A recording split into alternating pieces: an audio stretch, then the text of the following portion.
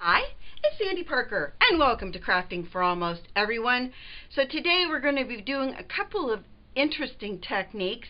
The first is from Unity Stamp Company, where they showed me a way to resist on the edges with white paint, and the other is using some Plumber supplies. I hope you'll stay tuned. So the stamp set I'm going to be using is called All Cylinders, and it's got an old Mustang convertible. For those of you who don't know, my husband Rich is my editor and my music man, and he has an old Mustang convertible that looks like this.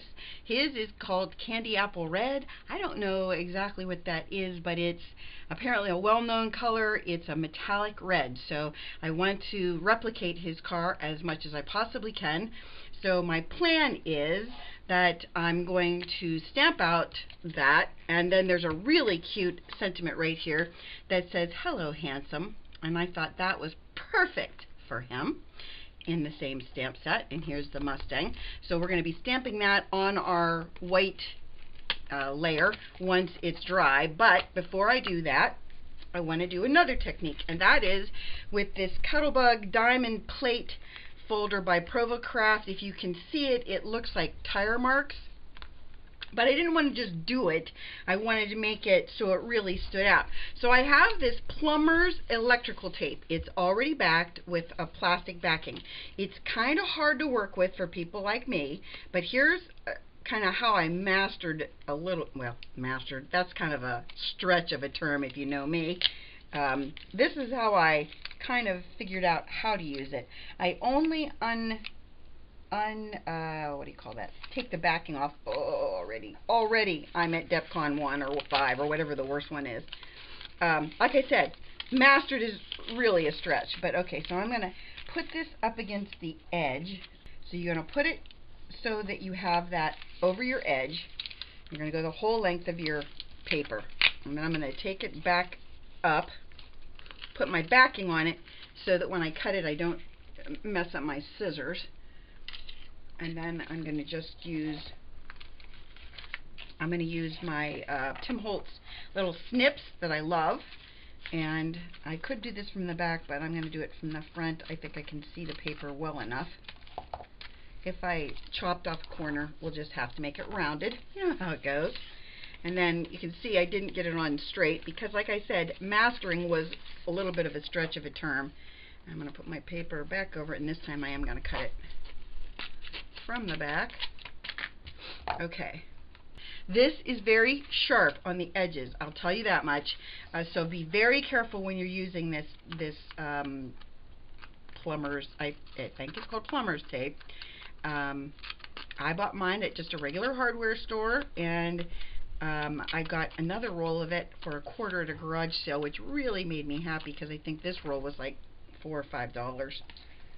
And it's going to last a long time, but I thought it was perfect for this idea. I think it was Lindsay, the Frugal Crafter, who I saw use this 100 years ago. Of course it was her. I love her. I'm not going to go all the way to the center. I'm only going to do a little piece that goes up about that far, because this is going to be a waste of this material if I do it the whole, you know, in this section, because this isn't going to be showing. I'm going to have that under my layer, so there's no point in doing anything. As I said, it's better to just put it where I'm going to get bang for my buck, right? That's my thought process. Hope you agree. Okay. The next thing you're going to do, you're going to take a bone folder. This is mine. This one is made by Fiskars. I really like it because of its shape. This little, almost like a club, makes it a lot easier for me to hold on to it and to navigate with it. Just saying. And I'm just going to run it all over this tape because it's kind of like aluminum foil. Oh, and that's what I wanted to tell you. If you don't want to buy this, you could try just putting aluminum foil over your paper, your cardstock, and running that through your embossing folder. But we're doing it this way because I wanted to show you how to use this tape. Alright, so that's what mine looks like right now. It doesn't look really great. Keeping in mind, we're only going to be using the outer edges of the design. I'm going to run it through my die cutting machine in my embossing folder, and I'll be right back. So we've got our piece of tire treaded silver paper out of our embossing folder. I hope you can see that. I hope there's not too much of a glare on it. I apologize if there is. I'm thinking I'm going to try some of this Pico Irresistible. It's kind of a shiny black, and I thought what I wanted to do is kind of go around the edges of my tire tread and see if I could make it look a little bit distressed, like a car had run over it. So I thought what I would do, hopefully I can get some of this out. This is just the baby bib has nothing, no water, nothing on it. I just wanted to have it look kind of distressed, but almost dirty. You know what I mean? Like a car would leave. At least that car would leave, let me tell you. Dollops. Whew. Hopefully that'll work. Alright. Run it around this edge. I think that one of the main reasons I wanted to do this step is because I think it'll highlight these tread marks. Letting it sit on that one edge really made it stick better too.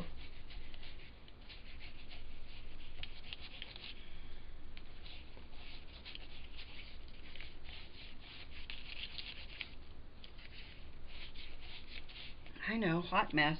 I know what you're thinking. If you think that I don't think the same things you think when I'm making these things, of course I do. I know when my projects look horribly frightening. We're there.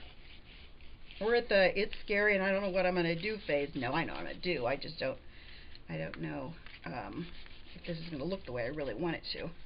But let me let that dry. I think it does look kind of cool though. I'm happy with it. Even though it does look like a hot mess, I am happy with it. So the first thing we're going to do is we're going to paint the edges of our cardstock with white paint. Cheap acrylic white paint. If you have those little pots that you got with one of those acrylic painting kits, that'll work too. I saw them use this in a video by Unity Stamps, and those are the stamps we're using today. So I thought I might as well give it a whirl and show you guys what I learned in a video, and we'll all go along and figure it out together. So the first thing you're going to do is you're going to take your white paint, and you want it to be the same color or close to the color of your paper. So if your paper is not white, don't use white. Use whatever color your paper is. And I'm just going to use a wide paintbrush, and you want a paintbrush that's going to leave some marks. So if you have a wider paintbrush like this, you're going to end up with marks on your paper. And I'm just going to go around the edge with my white paint. Hopefully you can see the extent of what I'm painting. Maybe a ½ inch in. I'm using watercolor paper because I'm going to do some watercoloring on it, and I wanted to make sure that my watercoloring didn't ruin the paper I was using. You want lines, you know, brush some line marks in. Don't be afraid to not have brush strokes. So if you're thinking to yourself, geez, I don't like that little mark I left behind. If you don't like the mark, make a different mark, but you want marks. You with me? I hope so. It'll dry quickly, but that white paint will act as a resist. When I did it the first time, what happened was I painted my white paint, then I stamped my car. What I didn't realize was I stamped my car into my white paint on the front and the back. So it made it so that it was really hard to get the watercolor and the alcohol markers and everything else I tried to stick to the car. And then my distressing didn't go the way I wanted it to. So clearly my advice when you're making this is to make sure that your stamp is smaller than the area that you're going to be painting. I really like the effect, but as I said, I completely messed mine up, so I'm redoing. Not a problem, because I want it to be right. I want it to look good, and I wanted to show you the idea. The paint wicks away basically anything you try to put on it, and then the area around it absorbs it. So then in those brush strokes that I talked about, hopefully you can see that, in those brush strokes where the edge of the brush is right there, you can, it helps so that what you're distressing comes into those brush marks and leaves kind of a distressed look there too, that's different than on the rest of the card. I like it, and I probably, when I did this one, I probably did way too much. What I did this time was I went in far less. I only am in maybe at the most a half of an inch all the way around, and so I know that my car is going to fit in the middle really well, and I can still trim this down to fit on the card that I needed to fit on, but you know, the image, the edges will probably be cut off, but still some of this white will remain. And I'm going to use my Misty. People have been asking me if I prefer the Stamp Perfect over the Misty, and my answer is I use whichever one is easily accessible, because when I move things around in my stack, that's what happens, is one becomes more accessible than the other. And I'm going to be using Versafine Onyx Black ink. If you don't know my story about this, I don't like the container that comes in, so one of my viewers told me that I should buy one of these blanks, they call them, I think, or they call them custom blends from Distress Inks, and it has no ink in it, and all you do is you get the re-inker for Versafine Onyx Black, and you just put your re-inker in there and you're good to go. Of course, it's a little bit smaller pad than the Versafine pads, but I don't care. The lid on that Versafine pad slaps back and forth, and I used to get ink all over me and everything around me, and it made me crazy. If you didn't watch my review on the Tim Holtz stamp platform, I will give you a recap of it. I bought it because I wanted to make sure that I gave you what I felt was an honest impression from someone who has wrist and arm hand strength problems, and I stamped with it a few times, and I started getting really tired. By the time I'd stamped maybe 5 images on that box card of the county fair, that's where the review is, by the way, when I stamped maybe 5 images, I was exhausted, and I have to say I've never had that problem with either the Misty or the Stamp Perfect, and unfortunately the Stamp Perfect is no longer available in the US. I'm not sure if it's available anywhere else in the world. If you are from somewhere else in the world and it is available where you are, will you let us know so we know if it is available somewhere outside of the US, because it is a lighter weight tool, and of the 3 of them, the Stamp Perfect, the Misty, and the Tim Holtz, it is I think the easiest one to press through the lid on. With that being said, it's not as sturdy as the Misty, but the Misty comes at a price, and unfortunately some people can't afford it. And if you can't afford it and you live somewhere where the Stamp Perfect is available, then I would suggest you look into it. Okay, I just wiped that off with my absorber. If you've never seen this, it's part of a big towel that my husband uses to clean his Mustang, and I just cut off a little section of it, and if you don't wet it, it's hard as a rock. I'll show you the other half of my piece. There's my other piece. See how it's so hard.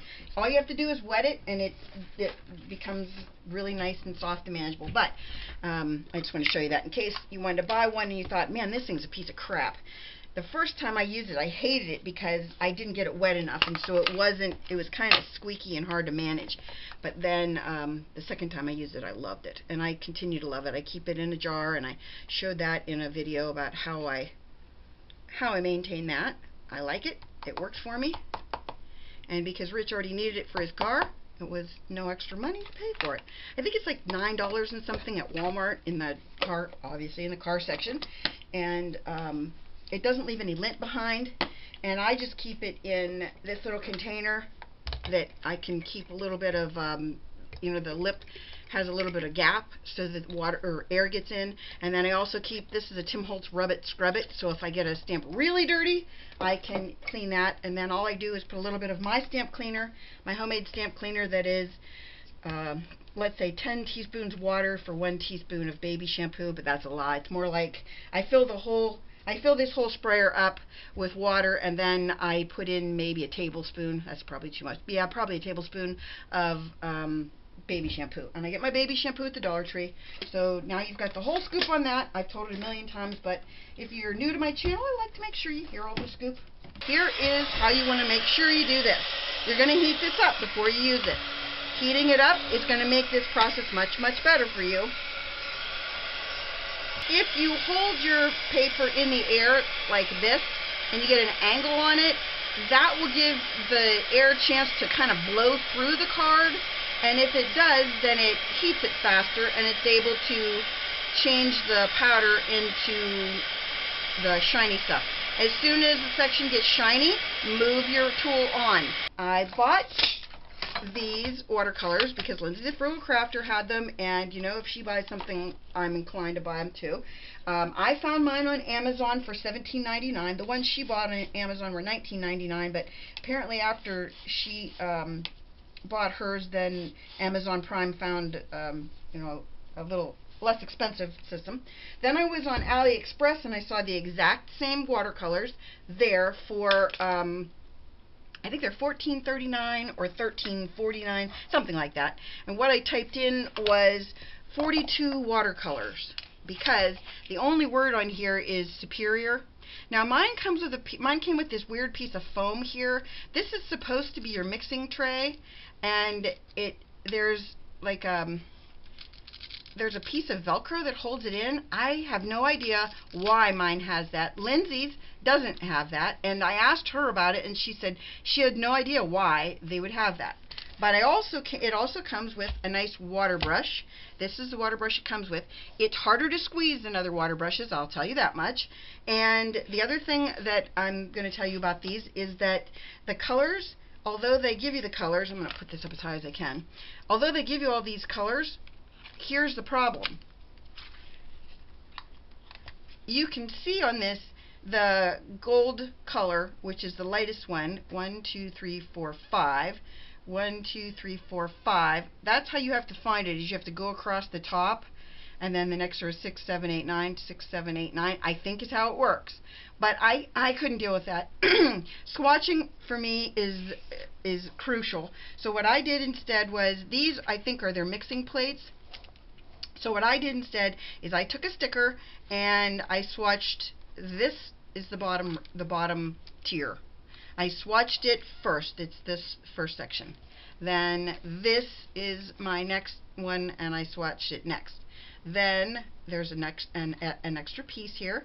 So then in this section I swatched this piece, then this piece, and then I ran out of space. So I kind of filled in. The reds are on this page and the yellows are on the bottom of this page. So I kind of had to come up with my own weird system, but that was the only way I could figure it out.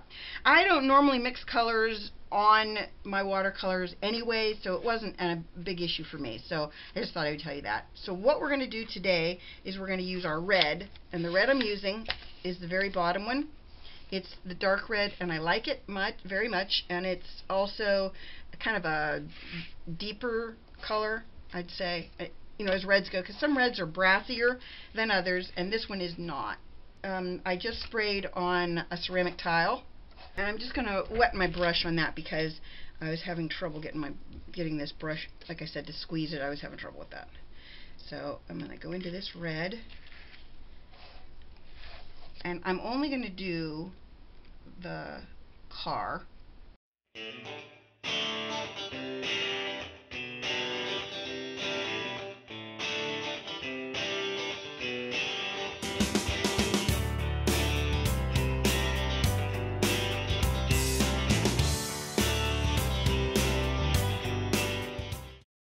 Alright, now we're going to go in with some silver. Now I'm going to use, this is a chalk marker. It's called Chocolat.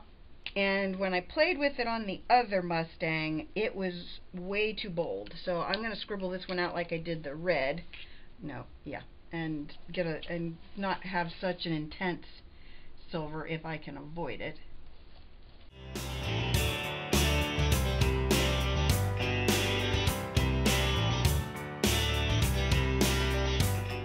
Using a black water-based marker. Again, water brush. I'm trying not to get close to those seats if I can avoid it. The one I just painted silver. This is a back seat.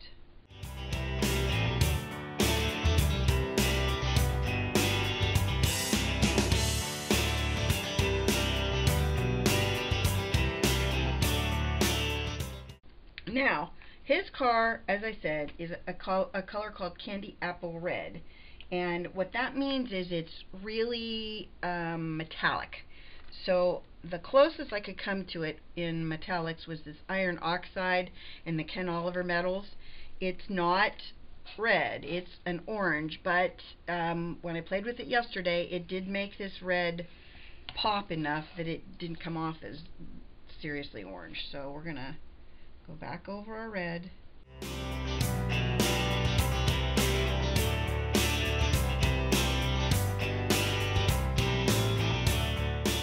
Heat set our car first so that in case the ground or the sky touches our car, it's not going to move the colors, hopefully. Alright, we're going to go with, I'm going to go into my lighter blues if I can.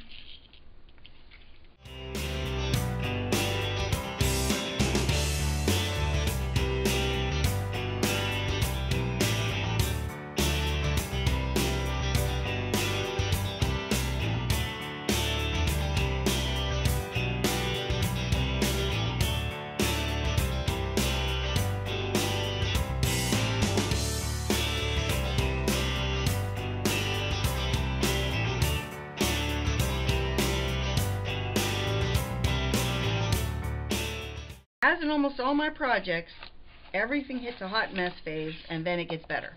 Right now, we're hot messing it right here. I'm going to dry that up a little bit and see what we can get to go with our next step. We're going to be cutting this down significantly. Alright, now we're going to go on to the stage where we're going to do our distressing.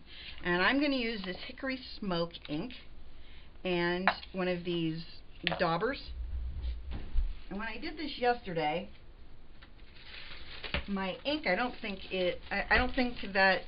think my ink pad needs re-inked. When you do this, the edges of that white paint are going to resist.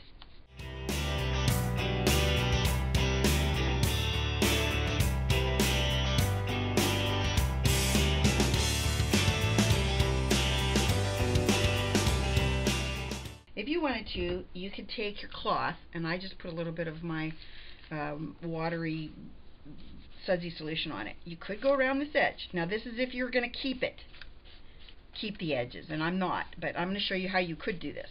You can go around your edges like this, and it's going to take off everything because that white paint is there acting as a buffer below it. See that?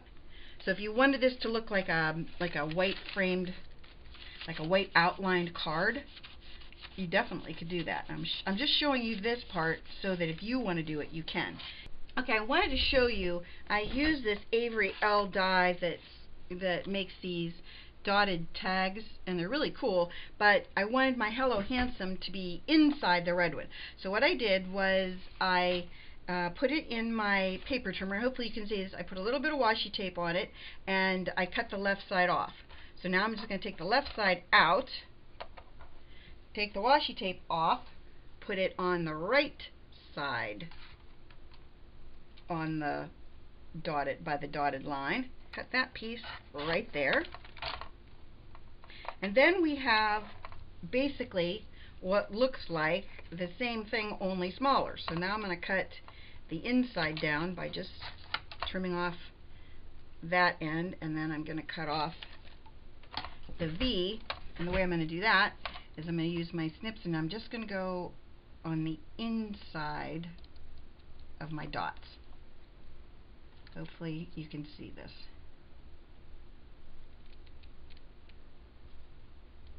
Like that. And hopefully it'll fit within our red piece. It looks like this. See how frisky that is? See, it's still too long, so all I have to do is snip off a little bit off of that end. Like that. And then we can put it inside like this. Just like that. Voila! Yeah, I know. Didn't sound right when I say it. Okay. I'm going to put a little bit of Tombow Mono Aqua Glue on the inside of our white piece. And then we'll attach it to our red piece. Make sure you get a lot on the points because those will have a hard time sticking down. They won't want to is what I'm saying. They'll fight you. They'll be fighting you. As I always do, I write all of the information down below. I give you step-by-step instructions in writing below the video where it says more information. So if you ever have a question about how I do something or what something is that I used, look there. You should be able to find it because I try to explain the whole process below. I know most people don't do that, but I feel like I should do it because the closed captioning that YouTube uses isn't the greatest. So I would prefer to have something that works, that that you understand as you're reading it. So that's why I do my own. Not saying really that you can understand what I'm saying, but whatever. We're going to use our ruler, and I'm going to put brads on this piece, and I want to have my brads about 1/4 inch from the edge. So I'm going to go to the top and the bottom. Okay, so I made my base, which is 8.5 inches tall by 5.5 inches across. So then you score it at 4 1/4. So it's called an A2 size card. I'm going to use my stamp for on the back. I had this made by a company called Stamp Panda, and I put the information below on how you'd make it because it is a little complicated to make, just because I had to change an address label that they use into that, and sometimes you have to. I used a coupon from Groupon, and I mean it was kind of an ordeal to get it done, but I saved myself a lot of money. I think in the end it ended up being about $20 and it started out being 40 something. Okay, so now I've got my car adhered. These are brads that I poked through, and I'm sorry I lost that on the video. I think I'm going to have to put some wet glue behind that because this doesn't want to stick to anything as it's sticking on the background, which is super textured, and there's inks and dyes and paint and everything else on there. So I'm just going to make sure that everything adheres and stays adhered by putting some wet glue on the back, just because it'll work a lot better in the end. Let me attach this piece to my card base because I have some tear tape on it, and I want to make sure. We just want to make sure that everything stays attached if we can. Now put this one on. I played with my sentiment, looking at it on the front of the card, and I decided that my sentiment will look a lot better in my head in the inside of the card. And since the card is red and the sentiment is red, what I did was I took a black marker and I just outlined, I don't know if you can see that, I just outlined the edges in black. That way it'll stand out and you'll see it better against red. It's the exact same color as the card, and I just didn't want to have it get lost inside.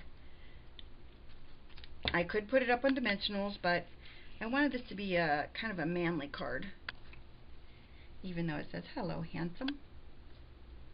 Rich will appreciate that because he is handsome and he thinks his car is handsome. So all in all, it works. There's that.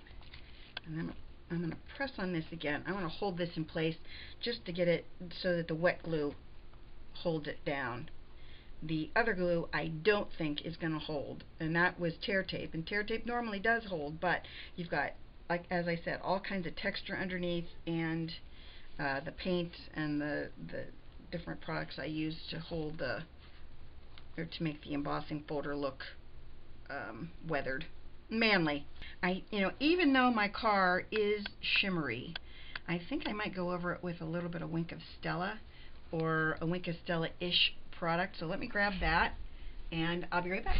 My Wink of Stella-ish product is made by Spectrum Noir. Ooh, of course I already moved that red up there where I didn't want it to. And it does a nice job of making things very, very glittery. The one thing I will tell you about videos, though, I just lost my light right there. The one thing I'll tell you about videos and the lighting in videos is you'll never see glitter or glittery items as glittery as they are in person. They might look a little bit glittery, but you'll be surprised at the difference when you see them in person. So I'm going to show you this too. Here's the other thing. Once you use this Wink of Stella, look at how much is on my brush. You see that red that came off? So when you use it, you really want to clean it off afterwards, because if it got anything on it, it will hold it on there. And I think I'm going to put a little cloud in there. All I'm doing is I'm trying to cut what looks like that, kind of like a part of a cloud. Don't want any points on this, in case you have a little bit of a point. And I'm going to do mine like this. Here is what the chip brushes look like when I get them. I take the top off, obviously, plastic part, and then I take my snips, and then I hold the bristles so that they don't move, and I cut them to make a straight line. You know that those hairs are everywhere, right? They're not just on that piece of paper. Then I'm going to take some of the white and a piece of scrap paper, and I'm going to brush into my white so I get some white on there. Then I'm going to brush into it on the paper, because I don't want my brush to be super, super white, because all we're going for here is a little bit of a white. Just trying to build in some clouds.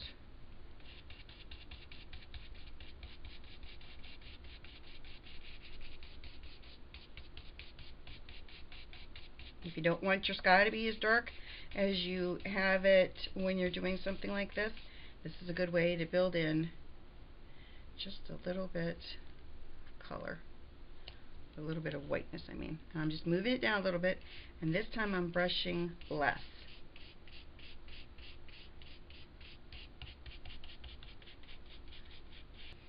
And then I'm going to move them a little bit like that.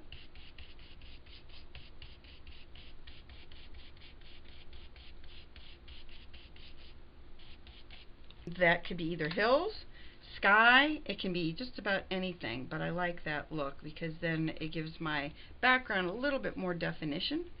What do you think? You like it? Maybe not. And then if you want to make the area around your card a little bit lighter, we can just brush into it a little bit of the white. You notice I never added more white to my brush. I brushed off a lot of it onto the paper. So there you go. That's our Mustang. I hope that you enjoyed it, that you learned a couple techniques, even though one of them really didn't get applied in the end, that you give this a thumbs up and subscribe. Please tell your friends about me on social media, because you know I love that. And thanks so much for watching. Bye-bye.